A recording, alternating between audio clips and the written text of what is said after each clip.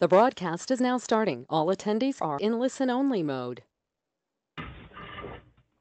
Good afternoon, everyone. My name is Sarah Pentecost with APA Virginia staff.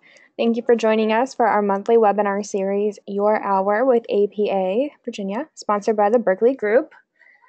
I see we have some friends of APA joining us. Welcome, President Earl Anderson. Thanks for being with us today. I see my friend Ben Tripp from Salem. Thanks for being with us today. And I see a couple of our sponsors have joined us. Cody from STV, thank you. I hope you all are enjoying your Monday lunch hour. Before we get started, I have a few announcements from the chapter. APA Virginia is starting its own mentor-mentee match program. Those interested in being a mentor or a mentee should contact our YPG chairs, Whitney Sokolowski and Cody Gray, by June 1st. This is a great opportunity for seasoned planners to help influence the future of planning in Virginia by providing support, knowledge, and guidance to young planners who are interested in growing personally and professionally through networking opportunities, objective feedback, and leadership advice. For more info, visit the Career Center at virginia.planning.org. And we will have networking opportunities in person at the 2018 and 2019 conference for those involved in the mentor-mentee match program, just to keep that in mind. Early bird registration is now open for the 2018 annual conference, Mountains of Influence at Winter Green Resort on July 22nd through the 25th. Students and planning commissioners can register at a very reduced rate of $50 by June 1st. After that, it goes up. So if you're a student or a planning commissioner, make sure you register by June 1st to get that reduced rate. We'd love to see you at Winter Green this summer.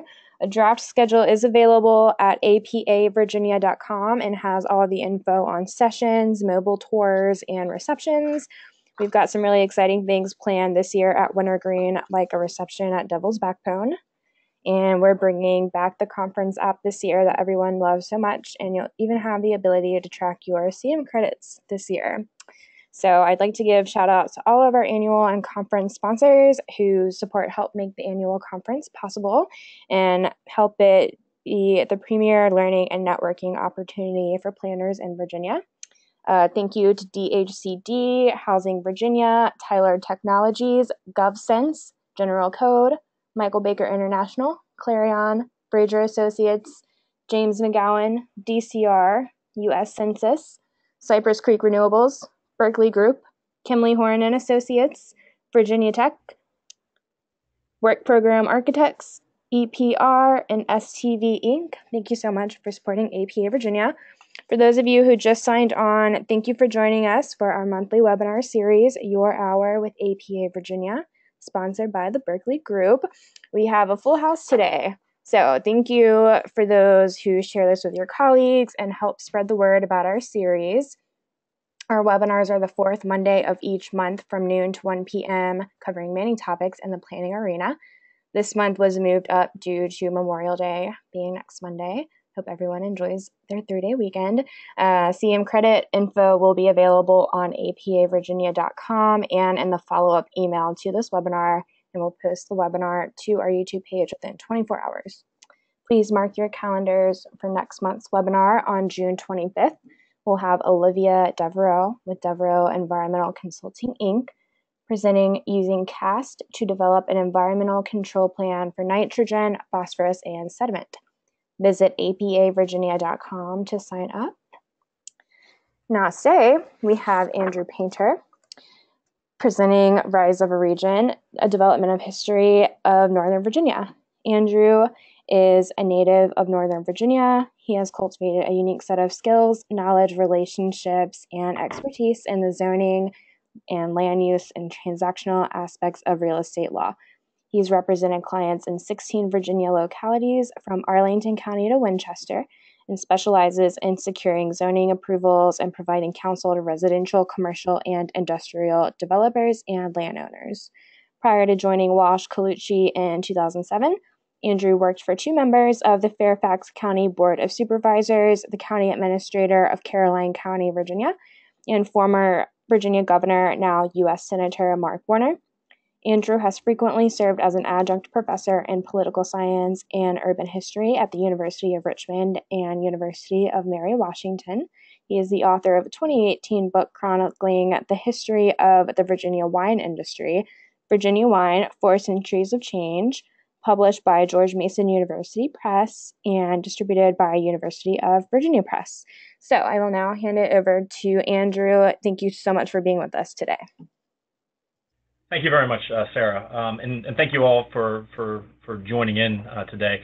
This is a lecture that I prepared for the Engineers and Surveyors Institute. For those of you all who do land development and entitlement work up in Northern Virginia, there's an organization, the Engineers and Surveyors Institute, and I put this together for it to be a 2-hour lecture, and so now. Now I have to sort of reduce it to 1 hour. So I'm going to hopefully just sort of breeze through some of this stuff. But what attracted me to this was just the history of this region. I mean, a lot of us living in the Commonwealth, if you don't live in Northern Virginia, kind of, have trepidation coming up here because of the traffic or, just the cost of living or whatever it is. But, having grown up here in God's country in Northern Virginia, I really, I do take pride in what we have created up here, really in just about 60 years, turning this from a very rural area into a dynamic economic development engine of the Commonwealth that can attract an Amazon headquarters or an Apple headquarters or whatever it might be. And I over the wishes of my wife, my very patient wife, Mary Ann, I did put this lecture together. And I was really attracted to it because of the history. And I think when I look at history, it's kind of like the story, it's the color, it's the narrative that kind of takes you somewhere. And then there's also kind of the reason why, right? I mean, it's like the explanations. And I guess that's what history does. I mean, some of us are more into the analysis and not so fond of stories. And then some of us like stories and don't care for the analysis, just give me the good, juicy stuff. And I just think it's very important to put this region's story into sort of a larger regional context about how we evolved. And as I put this lecture together, a couple of concepts sort of emerged. One, this is largely a story of growth constants. I think it's important to acknowledge that the pattern of growth in Northern Virginia illustrates the vital importance of geographic proximity to the nation's capital and general economic conditions, private sector decisions, and public policies in determining the pace and the nature of growth. This is also another concept that emerged, that this is largely a story of Fairfax County. We've got 95 counties in Virginia, and the story of Northern Virginia has largely been one that has been driven by one county, and that's Fairfax, with adjacent jurisdictions being Loudoun or Prince William, all the way down to Spotsylvania, either seeking to mimic Fairfax County in terms of attracting quality development or passing policies meant to stem the tide of growth and not repeat what they believe are Fairfax County's mistakes or development patterns. What's interesting is that Fairfax County in Northern Virginia, but Fairfax County in particular, its geographic borders necessarily meant that it had to absorb all of the growth emanating south and west from the district. First it was Arlington, obviously, because they were closer, but Arlington got tapped out, as we'll see in the 1960s. And this entire region had to be converted largely from a rural region to what you see today within 5 decades. A third concept that sort of permeated was that this is largely an incomplete story. This is really just a one-hour summary, but this is a story of large development and large infrastructure projects and battles. It's a story of changes to the physical landscape, and there's no way that I can touch on every personality or subdivision or highway fight. So I just want to highlight sort of the top flight stuff. And then last but not least, this is largely a story without universal acceptance. For as prosperous of a region as this is, as successful as the schools have been and all the amenities that people think are up here, the decisions that have resulted in the changes to the built environment really have not been universally supported or accepted. It has really taken the dedication of individuals, be it developers or planning commissioners or county and city staffs or supervisors or community groups and anti-growth groups that really provide color to the story. So obviously everyone's advised to look beyond, just what I'm saying here, look beyond the slides and look after, seek the factors that sort of give this story sort of color. So with that said, let's sort of begin.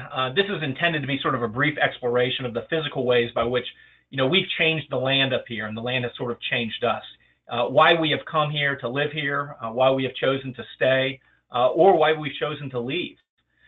This is a region in which, regionally, 2.8 million Virginians live. 1.1 million Virginians, roughly 1 in 7 Virginia residents, call Fairfax County home in particular. This is an increasingly diverse jurisdiction with people of color, and it hasn't always been that way. But it's a really remarkable place. And I want to start chronologically. We'll start at the very beginning. And in many ways, the recorded history of this region is a reflection of the history of the entire United States. You have such familiar Northern Virginia names in places like George Washington and George Mason and Mount Vernon and Bull Run. Even Washington Dulles International Airport, these have played or are playing and still playing important roles in the lives of Americans everywhere. This was, in the colonial period, obviously a southern landscape that was dominated by tobacco farms and plantations. You had the Crown and Parliament and colonial governments favoring the establishment of settled places. And one of the most important factors in this growth, especially by the early 1700s, was the importance of tobacco. Tobacco served as the main currency of Virginia, including Northern Virginia residents. It has often been said that no particular crop has played a more important role in the story of a state or nation than did tobacco to young Virginia, and that's absolutely true. You had the tobacco inspection system being established at these river and road accessible hamlets, primarily along the Potomac rivers and the Occoquan rivers, that they encouraged new roads and ferries as planters sought the shortest route to get their tobacco to inspection and market. Eventually, of course, tobacco cultivation ruined the region's soil. It helped hasten an economic decline, but tobacco notes were used as the main form of monetary exchange for payment of debt and things like that. You had major commercial sites popping up, again, along the Occoquan and the river at the mouth of Great Hunting Creek that have these sort of tobacco warehouses where everybody's rolling their hogsheads of tobacco down. And in the natural progression of things, many of these small settlements grew into something greater. Shown here is Dumfries, which was established by Scottish merchants who settled around tobacco warehouses in 1749. And for about 15 years from that point, Dumfries serves as a thriving port, which really rivals New York in terms of total shipping. But one of the factors that brings its demise is the erosion and siltation along the creek. Ships could no longer enter the harbor for Dumfries. And you start seeing them go a little bit further up to the small village of Occoquan, which was originally an Indian settlement, which in Algonquin means end of the water. And Occoquan, of course, what you see here is a city that's laid out, or a town that's laid out at right angles.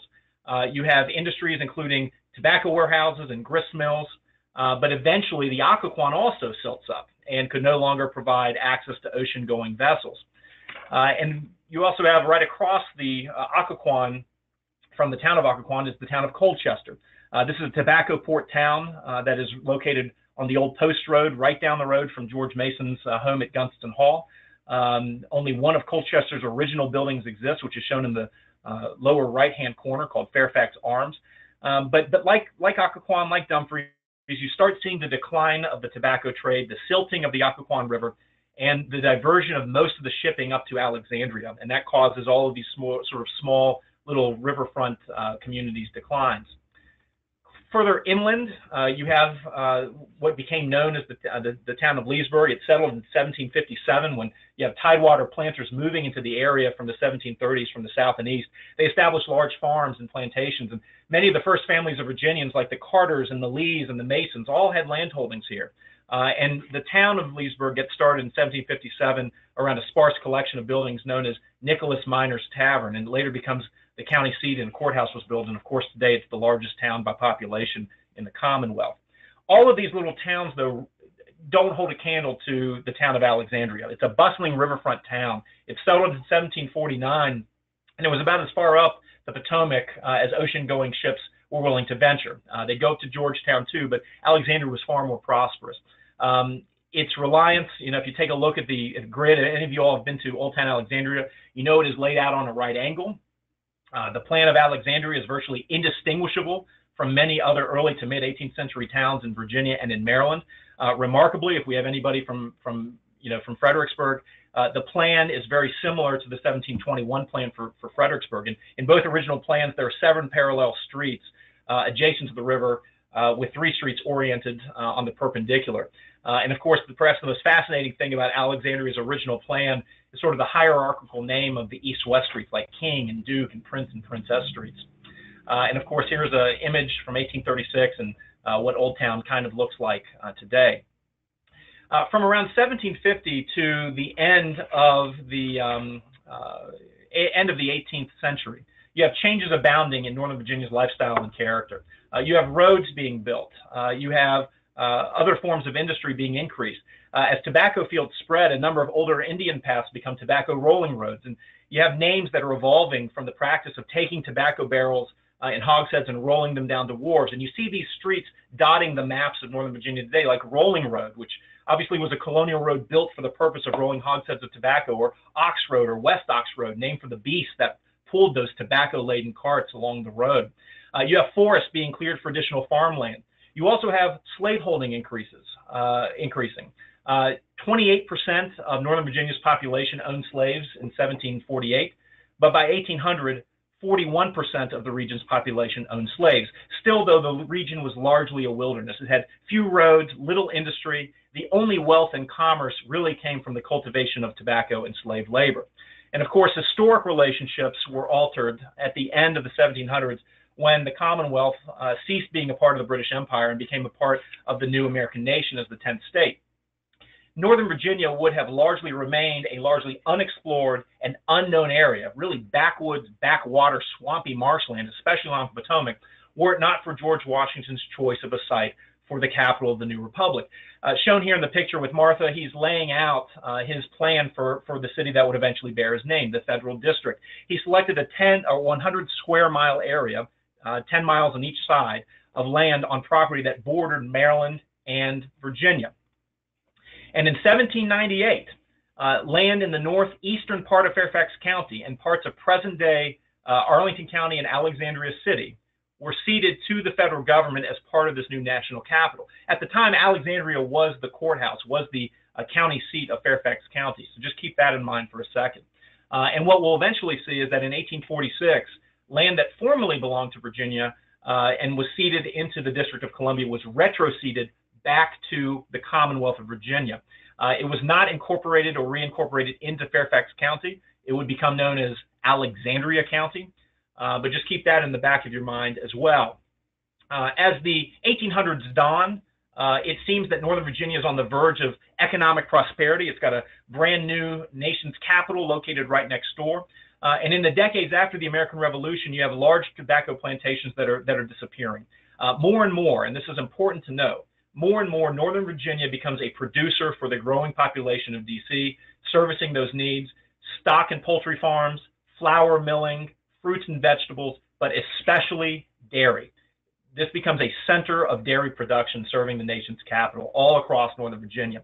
You get new roads as well, most of which are built with private funds, and they bear names like Little River Turnpike, which connects Alexandria and Aldie in Loudoun County. You get Leesburg Turnpike that goes from Leesburg to Drains Tavern, now called Drainsville, where it meets up with the Falls Bridge Turnpike, which is today known as Georgetown Pike, and that connects Drains Tavern to Georgetown. You get the Alexandria and Warrenton Turnpike. And eventually, as the 1800s move on, you get a variety of railroads coming through as well. This is the town of Providence. As I mentioned, when the District of Columbia, when we ceded land to the District of Columbia, Fairfax County needed to move its courthouse out of Alexandria. And so what is today known as the city of Fairfax really began as Fairfax Courthouse and the town of Providence in 1805. It's built around the courthouse at the intersection of the Little River Turnpike and Ox Road. We now know where those names sort of come from. And, you start seeing sort of little communities pop up. But the years between about 1820 to 1840 actually are harsh ones. Northern Virginia soil has been depleted from the overplanting and over-reliance on tobacco. The most prosperous economic region economic area of the region, Alexandria, is ceded to the federal government. It's no longer in Virginia. There's a population decline as well. But starting in the 1840s, the region's economic fortunes improve as you get people from the northeastern part of the nation moving to Northern Virginia. They bring with them improved farming techniques, which allows them to better utilize land that was thought impoverished by longtime county residents. During the American Civil War, now we're in the middle of the 19th century, troops from both sides crisscross the county. They wreak havoc and destruction on private property. This region sees two major battles. First and Second Manassas, which takes place in 1861 and 1862 on the Fairfax-Prince William line. And then the Battle of Chantilly or the Battle of Ox Hill, depending on which side you favor, which was fought in September 1862 at nighttime in a blinding thunderstorm, hand-to-hand combat with cavalry and infantry. But the Civil War greatly disrupted commercial activities in the region. Both sides seized railroads, they seized businesses and raided farms. And you can just imagine destitute white and African-American residents wandering around on rural roads, almost like a scene out of the end of World War I or World War II with discarded military hardware. But once the war came to an end in April 1865, the economic rebuilding of the region happened very quickly. Of course, the traditional antebellum lifestyle of the Civil War never returned. It was dead. It was over. And you start seeing again the reemergence of dairy and stock and poultry farming, and truck farms become important as well. Schools and churches are functioning again, and in 1870, Virginia is readmitted to the Union. The railroad plays a prominent role in establishing towns, such as Clifton, shown here, which is in Fairfax County. Only about 160 people live there to this day because of zoning decisions we'll talk about later. It's really a remarkable community. The town of Manassas, originally founded as Manassas Junction, is laid out in 1873. The town of Herndon, the coming of the railroad in the 1850s spurs Herndon's development. The railroad defines the town with dairy farms located all around. Herndon and Purcellville, but particularly Herndon, become a massive dairy production center. East Falls Church becomes a railroad hub as well. This is a picture of Arlington County because now we are moving into the early 1900s. The 20th century was a time of great growth in this country, especially in our cities. And the same was true in Northern Virginia, which boasted numerous small towns and crossroads that dotted the countryside. And most of the suburban growth that's going to take place in this time period in the early 1900s for the first 3 decades of the 20th century takes place in Alexandria County. Obviously, they are the first ones as you come south and west from the District of Columbia. And at the turn of the century, Alexandria County is still primarily rural.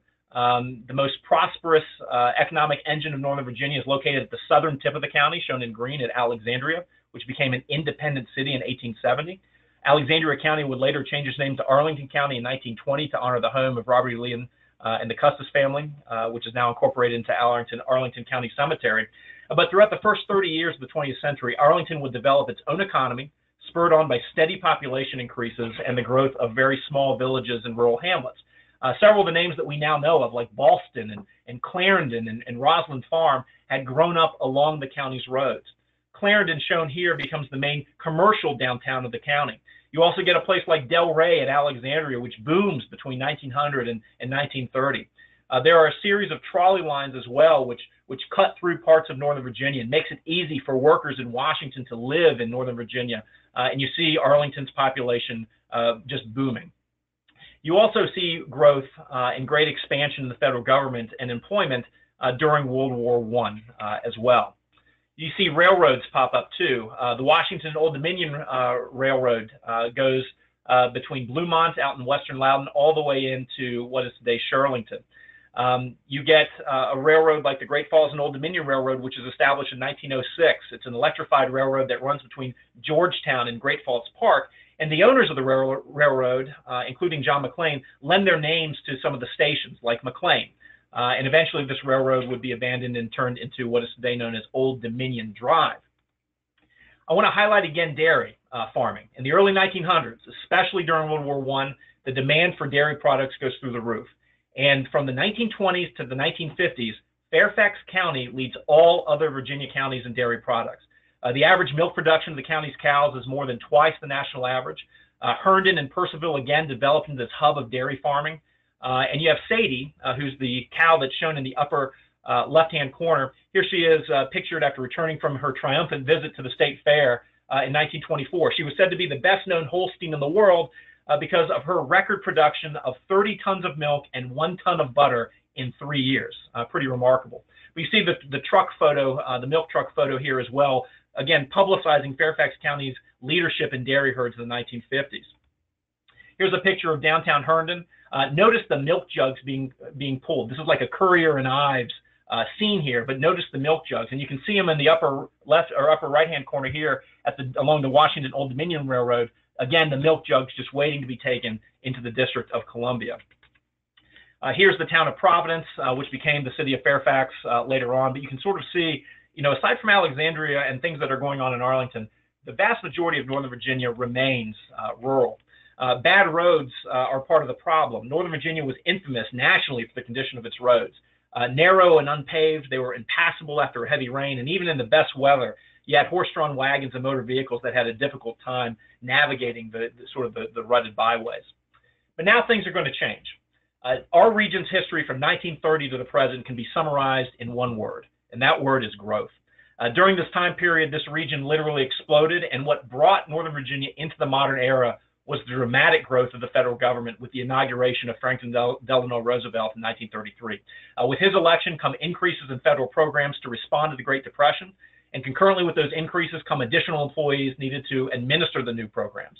So you have people moving to Northern Virginia from all parts of the country to work for the federal government across the river. And since the automobile provides increased mobility, and since Northern Virginia offers a less hectic lifestyle than downtown DC, it became inevitable that the new federal bureaucrats would be anxious to call this area home. There was significant federal wartime spending and Great Depression spending. A couple of the highlights include National Airport, which opens in 1941. It was located on the Virginia side of the Potomac because it happened to be closer to the White House, which is an easier trip for President Roosevelt, who was disabled from polio. You also get Fort Belvoir, which was founded as Camp Humphreys during World War I. And, for those of you who work in jurisdiction with military bases, it's very easy to forget that they are homes to jobs and home to a lot of people. Today, Camp Humphreys is now Fort Belvoir. It serves as the headquarters for several agencies and about 51,000 jobs and 7,100 residents. And of course, you have the Pentagon, which opens in 1943 in the middle of World War II. It's located in Northern Virginia, so it has easy access to Dulles Airport. And you start seeing defense contractors, especially after World War II, sort of walking their way down Route 7 and ultimately towards what became known as Dulles Airport. Along with the Pentagon comes a Pentagon road network, which loops all around this massive building, the largest office building in the world. And you get a series of new roadways in the early 1900s because now the transportation of people and things is relying on the automobile. Arlington County recognizes this, and they were one of two counties, along with Henrico, which reject the Byrd Road Act, and does not place its local roads in the state's secondary system of highways. Arlington believed, like Henrico, that it could maintain the county's local roads better than itself, so it decided to reject the Byrd Road Act. The main historic roads at this point in time emanating from DC going east to west are Lee Highway and Wilson Boulevard and Columbia Pike. And then the main north-south artery, of course, is Route 1, and that's about it. But you start seeing the very first major development in new highways being built between 1929 and 1972, and that's the GW Parkway, shown here. This is the first modern motorway built by the federal government. You have trees being purposely planted to enhance the beauty of the road, with vistas and pull-offs being incorporated. Those who have driven up here know that the northern sections, which were completed in the 1950s and 1960s, are considered masterful examples of parkway design, which is pretty remarkable. Arlington County also realized by 1930 that a modern, centrally located east-west corridor was needed to handle automobile traffic through Arlington County to Falls Church, between Fort Myer and Falls Church.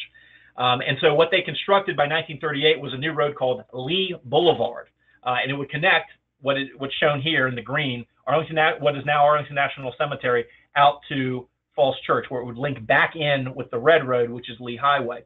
Eventually, and comes as no surprise, it becomes a popular commuting route.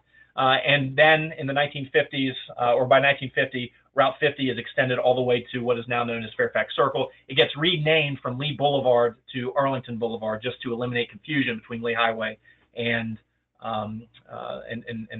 Lee Boulevard. Here's a picture of Lee Boulevard in the 1930s, and then you can see what it looked like 20 years later. Massive commuting corridor, and it still is to this day. Shirley Highway. This is constructed in 1941. It's a wartime measure to relieve congestion for the thousands of government workers. It offers an alternative to Route 1, but it's constructed between Woodbridge on the Occoquan and the 14th Street Bridge. And here's a picture of it being constructed in the upper left-hand corner, and the bottom right-hand corner is looking north at Shirlington Circle there. And of course, new multifamily projects are being built to house the new residents, and you have new businesses that are being opened to service them. You have Park Fairfax, which opens along Shirley Highway in Arlington County in 1942. It's about 1,600 homes built by the federal government. You have Fairlington, which opens up a couple of years later. That's 3,400 garden apartment complexes to house defense workers and their families during World War II. Shirlington Village opens in 1944 as the first large shopping center to open in the DC suburbs. It steadily expands until changing shopping patterns start encouraging people to move away in the 1960s. Shirlington would be rehabilitated in the 1980s, and instead of turning it into a mall, developers and planners sought to turn it into a main street, and it was renamed the Village of Shirlington by the end of the 1980s, and it's been fairly successful as well. So when we look back on the first 4 decades of growth through World War II, you can see in blue, Arlington County leads the way. It is a story of growth of Arlington by and large. Things are happening, trickling up in Fairfax County. We actually see a decrease in Loudoun County's population, and Prince William is barely above 15,000 people. And then we move into the 1950s in the post-war era. You have veterans coming home. You have wartime energies shifting to peacetime tasks. And the federal government keeps expanding to meet the jobs of veterans, many of whom decide to stay in the area. There are pressure to provide new roads and housing and services, and everything mounts. But we're basically all going out to the suburbs, and everyone who can is going along for the ride.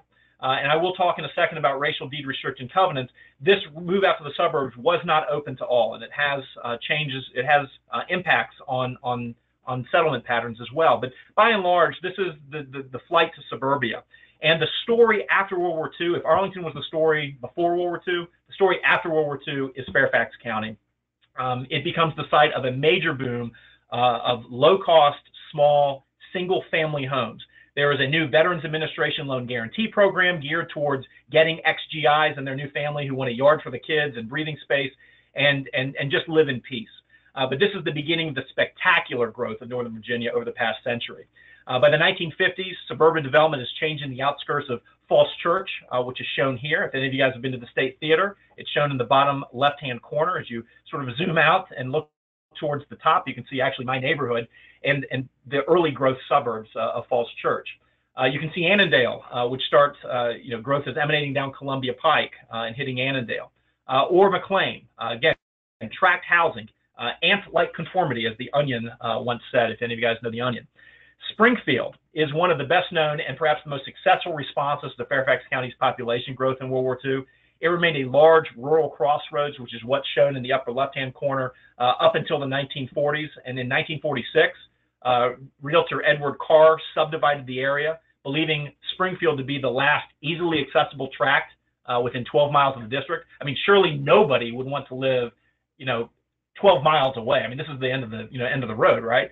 But over time, the unique combination of transportation facilities allows Springfield to sprout a central business district. It is flanked by industrial parks to the north and to the south. You've got the the GSA's 70-acre storage depot to the south as well. And this is a quintessential type of subdivision that you start seeing pop up as well. Pimmit Hills in the 1950s, about 1,600 homes.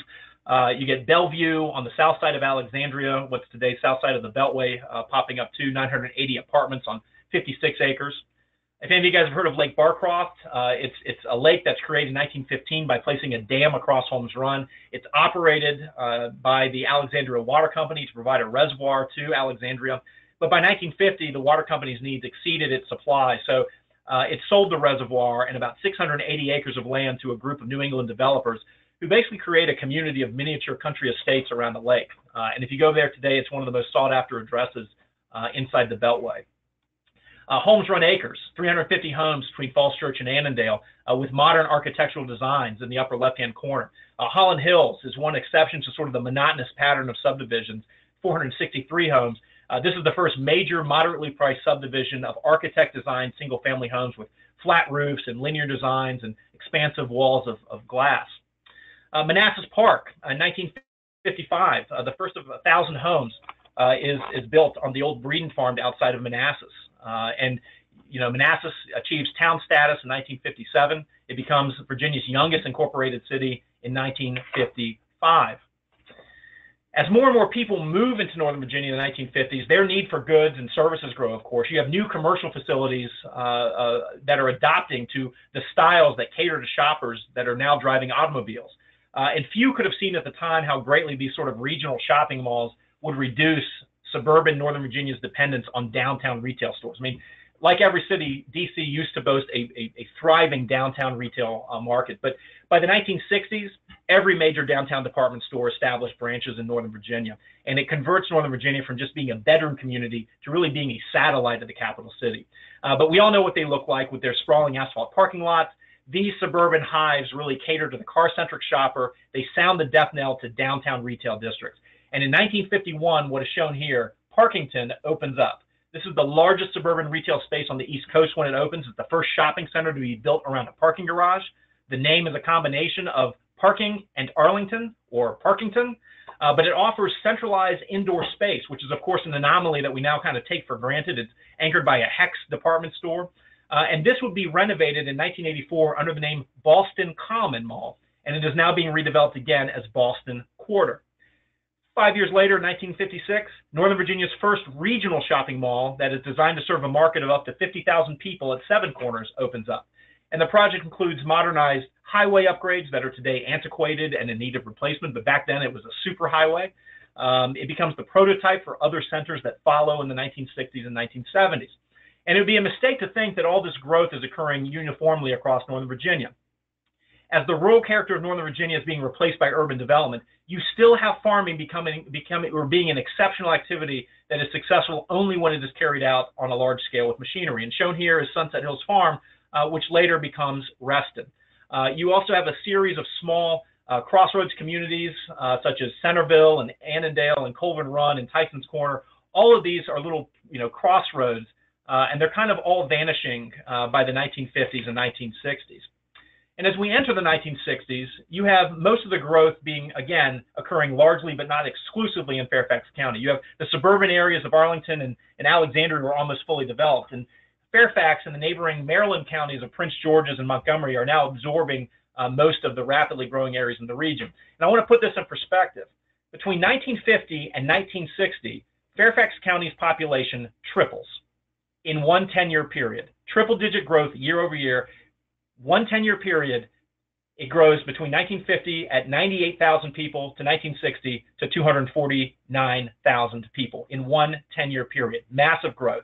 A lot of growth continues because of government expansion and decentralization throughout the 1950s. The Pentagon basically creates a march of agencies to the suburbs. The CIA opens up in 1961. You have Nike missile sites located across these defense installations in Burke and Great Falls and Lorton to protect us from the evil communists. And then the biggest investment, of course, occurs in 1962 when the Federal Aviation Administration opens Dulles International Airport on about 17,500 acres of land in Chantilly. And this was a site that was chosen after 7 years of opposition from residents in Burke, the Burke area of Fairfax County, where the FAA had announced plans to construct an airport in 1951. It boasts a terminal that is meant for the jet age. It's definitely an architectural marvel designed by Eero Saarinen. But I wanted to show this picture because it shows you the massive amount of land and the flatness of the land in this glacial lake bed of what is today Dulles Airport. It was largely seen a white elephant for many years, but its importance was realized in the 80s and 90s when United Airlines made Dulles one of its 4 domestic hubs in 1988. Today, it accounts for about 25,000 jobs. And alongside this fancy new airport are a couple of other bells and whistles, which would play a prominent role in the development of Northern Virginia. The first is the Dulles Access Road. This is a new 13.5-mile access road between the airport and the Beltway. And then you also get the extension of Route 28 north from Centerville on the east side of the highway going up to Route 7. Fairfax County is growing. It opens up a new office building, countywide office building called the Massey Building in 1969. And then one new major center of growth occurs outside of Herndon in western Fairfax County on the Sunset Hills Farm. This is called Reston. It is Robert E. Simon sells Carnegie Hall. He moves down, buys the A. Smith Bowman Farm, about 6,200 acres. He takes his initials, Robert E. Simon, R-E-S. He applies the English suffix for town or ton and creates the name Reston. And for many years, it was seen as a hippie commune. No one had mixed land uses like industrial and commercial and residential all in one place.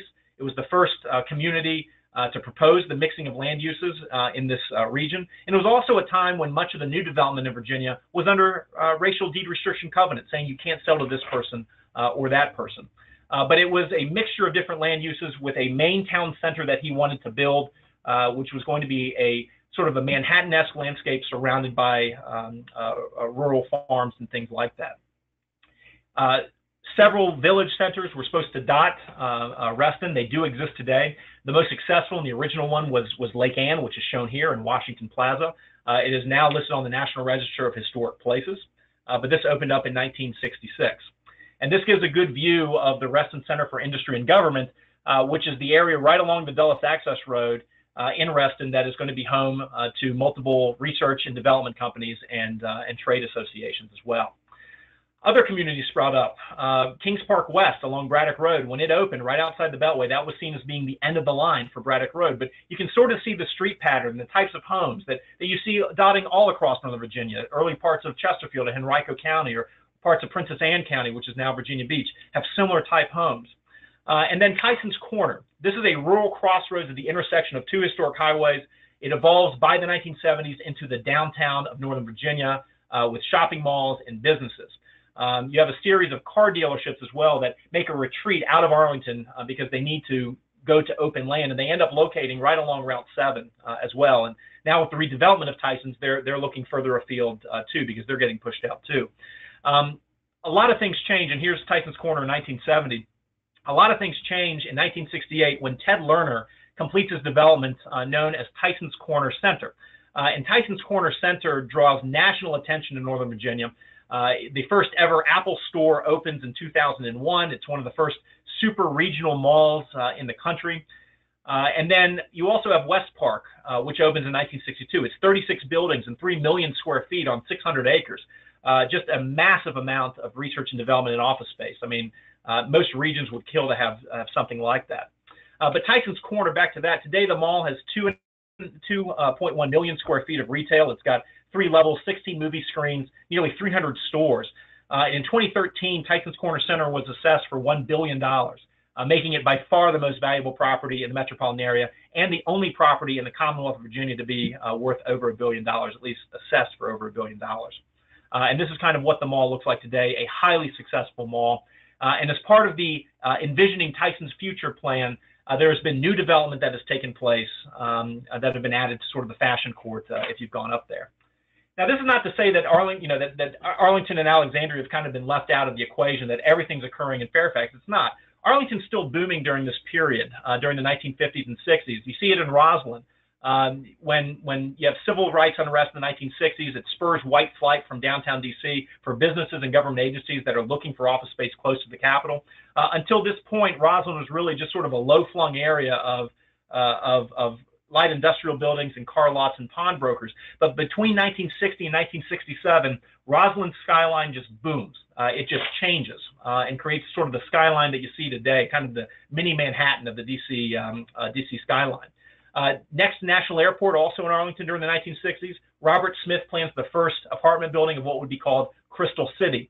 And bit of trivia, the name for Crystal City comes from the first building, the first apartment building called Crystal House, which had an elaborate crystal chandelier, and every subsequent building took on the name, Crystal, Crystal Gateway, Crystal's Towers, and eventually the whole neighborhood. Alongside all of these new things, newcomers were very much pioneers. You needed to create amenities. Fairfax Hospital opens up in 1961. You get the establishment of the Northern Virginia Regional Park Authority, which is very, very important. It's created by Fairfax and Arlington and the City of Falls Church to preserve drinking water resource and provide passive recreation. The W&OD Trail, which was the first Rails to Trails program in the nation, is perhaps the best known of all the parks. And then one thing I want to highlight for everybody is the establishment of the Fairfax County Park Authority. You might be saying, well, what's the big deal about the Park Authority? This is the first park authority established under the 1950 Park Authorities Act by the Board of Supervisors in Fairfax. It establishes an adopted goal to reserve 15 acres of open land for every 1,000 residents. Major parks today include places like Lake Accotink and Burke Lake Park and Huntley Meadows and Lake Fairfax. You have a series of neighborhood and stream valley parks dotting the Fairfax County landscape. And today the Park Authority oversees 23,000 acres of parks. That's a little over 9% of the county is owned in public domain by this one park authority. You get additional amenities like Wolf Trap, which opens up in 1966, if any of you all have seen concerts there. It's the first national park for the performing arts. You get the establishment of a major school system, tremendous growth and recognition for Northern Virginia schools occurring in the 1980s. And if you see the gentleman in the lower right-hand corner with the glasses, that's W.T. Woodson, for whom Woodson High School is named. But by the 1980s, Fairfax County operates the largest bus fleet east of the Mississippi River. You also get the Northern Virginia Community College, because Northern Virginians seeking college or professional education had to look to D.C. or suburban Maryland for universities and professional schools after World War II. And those schools had not been able to expand their facilities. So Northern Virginia Community College opens up its campus in 1967, later expands to 6 campuses across Northern Virginia. You also get George Mason University, which opens in 1950 as an extension of UVA. And in 1959, the town of Fairfax deeds a 150-acre tract of land to UVA to establish a permanent home for George Mason College, which eventually grows to George Mason University on 677 acres. The university obtained independent status in 1972. It's now the largest public research university in Virginia. It's got several other campuses. It's got the Patriot Center. It's got a variety of things too. The 1950s were also an era of highways, and you get the 1956 Highway Act, which most of us obviously know about. But you basically are calling for wide, limited access highways that are favored, and government was pushing them to be built wherever possible. The Capitol Beltway opens up in 1964. It was originally envisioned as a bypass for travelers up and down the East Coast, but very quickly we see changes in land use and property values and travel and shopping habits right next to the Beltway. And this, of course, adds greatly to the traffic and passenger growth to the airports. You also get Interstate 66. This is an east-west link. The first section opens between Centerville and Gainesville between 1964. It has 3 lanes to the Beltway by 1950. And of course, here is a picture of everybody's favorite parking lot, I-66, which is now going to be reimagined as a high occupancy toll lane, which is the way all of our highways up in Northern Virginia seem to be going. You also get Shirley Highway being expanded south of Woodbridge. And if any of you all have traveled up to D.C., this is a little reminder of what the Occoquan River crossing looked like heading from Prince William County into Fairfax County in 1983. And of course, here's what that same crossing kind of looks like today. It's kind of neat to think back to kind of a more rural time, even in 1983, to see what has happened. But the important thing here is the HOV lanes. In 1951, they constructed bus lanes in the middle of Shirley Highway. They were dedicated bus lanes. It was the very first place in the country to have dedicated bus lanes. And the experiment succeeded so well that this became the very first area in the nation to use this method of high occupancy vehicle lanes to have and encourage rush hour commuters to ride buses or commute rather than drive their cars. So in 1970, the initial 11 miles of the reversible lanes opens from Springfield to DC. And pay attention to the lower right-hand corner. This is a picture from the late 1960s of what is today Route 395. And you notice there's a train crossing, an at-grade train crossing of I-395, and that's the Washington Old Dominion Trail, or Washington Old Dominion Railroad. And that at-grade crossing would be eventually removed when W&OD Trail goes out of business in 1968. But all across Northern Virginia, there are a variety for, beltways and beltways of beltways and bypasses around this and freeways here and there. Some of them get built, but there's a variety of also growing pains too that prompt things like zoning ordinances being adopted. This is the first zoning map from Fairfax County. And you see this tug and pull between rural landowners who want to monetize their property that they've lived on and newcomers in the eastern part of Northern Virginia that just want to have good quality schools and good quality roads as well. And these battles going back and forth. And you see this tug and pull, which is now legion for all of our city councils and boards of supervisors in Northern Virginia of pro-growth, anti-growth boards and city councils that you see. So as we enter the 1970s, growth continues to be directly attributable to the federal employment expansion. You get major transportation improvements. Shown here is what was originally called the Mixing Bowl. This is the Pentagon Road Network that we saw back in the 1940s. But this Mixing Bowl had become a notorious interchange and would be eventually rebuilt in the 1970s to construct numerous grade-separated exit ramps and became the largest interchange complex in the world. It is a machine. You also get the advent and coming of Metro Rail. Construction of DC's first surface rapid transit system and its first subway was begun in 1972 through an interstate compact between the district, Maryland, and Virginia. It was a planning experience and regional cooperation on a scale that had not before been attempted. But Roslyn opens up its first station in 1977 and Clarendon and Ballston by 1979. And I'm showing this picture here because by the 1970s, Arlington's central business corridors, those trolley suburbs, people were leaving. It was going into decline. And Arlington wanted to route its metro lines right through Roslyn and Ballston and Virginia Square and Clarendon, right through the heart of its commercial areas to turn those into revitalized economic development engines. They come up with this bullseye concept, and it's almost like little mini cities around each of the stations. And this is in under construction, Virginia Square under construction. We forget how much damage this caused and how much consternation it caused. But eventually, when it opens in 1977 in Northern Virginia, it starts to transform those old commercial corridors into a world-class, internationally recognized model for transit-oriented development. Shown here is Ballston. And if any of you guys have been and studied Arlington, you know how they've done it. You know the growth that has occurred. And if you all remember my earlier comment about Arlington not going with the Byrd Road Act, you can also see the different street sections and the payment of attention to, or the paying of attention to the pedestrian realm in particular. But it is a large success story. And here it is looking westward from Roslyn, looking west. The skyline also changes. In 1972, Charles E. Smith starts constructing Skyline Center. It includes 8 apartment buildings, 6 office buildings, a hotel, and a shopping center. And when you're standing on the footsteps of the Capitol and you look west, you can see these buildings, these Spartan-like structures, sort of looming out in the distance, and it's just absolutely massive. Springfield Mall opens in 1973 as an enclosed shopping mall. It gets closed in 2012 and it's being converted into a town center shopping center. Now it's reimagined as Springfield Town Center. Prince William County starts its march down I-95 along the I-95 corridor.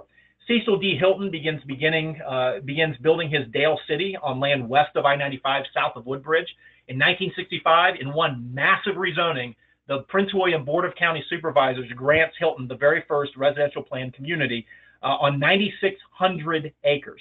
9,600 acres, that's 14.225 square miles, and this becomes Dale City. Today, 70,000 people live in this, in this subdivision called Dale City. Lake Ridge starts in 1969 and today boasts 7,700 housing units.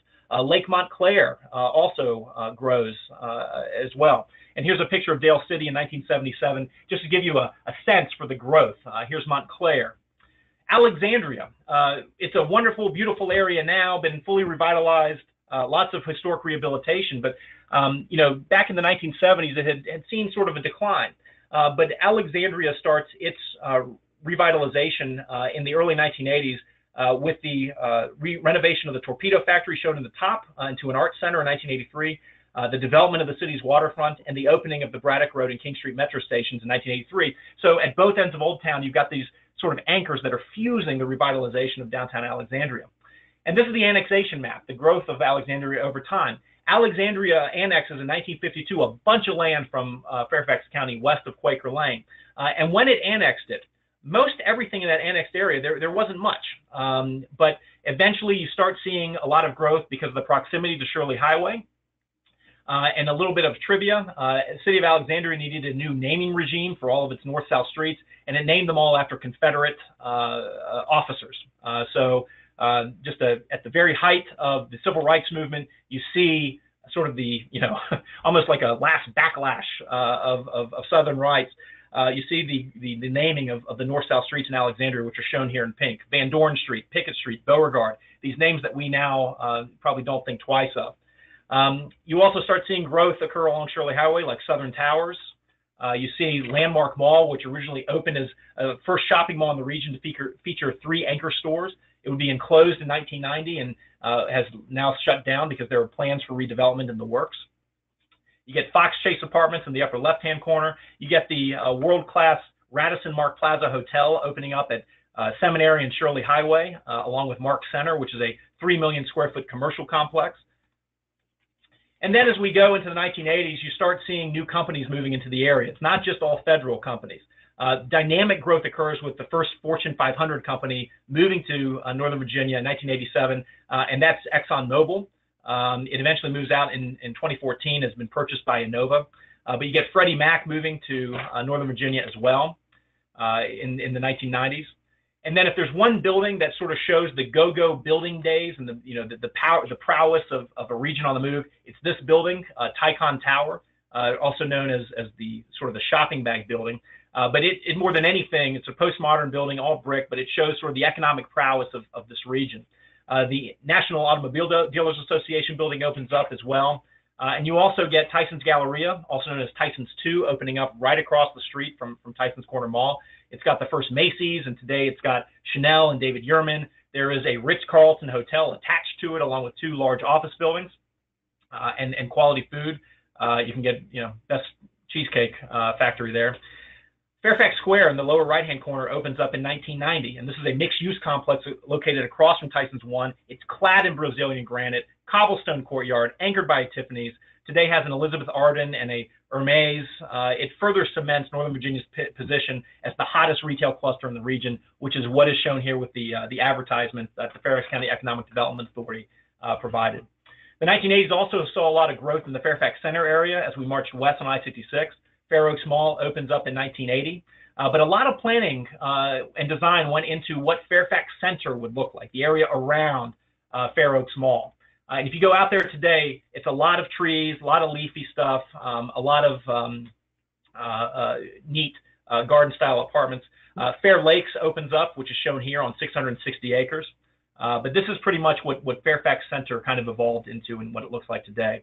And just like the Tycon Tower was the big ubiquitous office building that showed the economic prowess of Northern Virginia in the 1980s, the Fairfax County Government Center, shown here, almost like Brasilia rising out of the rainforest, the Fairfax County Government Center opens up in 1992. Massive new building, opened up in the midst of the recession and was highly criticized for the amount of granite and marble and the amount of money that went into this. But if you look at it, it is an impressive building. It was meant to be impressive from the beginning, but they had a gift shop and a lot of wood paneling and all sorts of things. And at the same time that Fairfax County was going suburban, Loudoun County, shown in the upper left-hand corner, opens up its government center in the early 90s, and they choose to stay in the historic courthouse and to go vertical as well.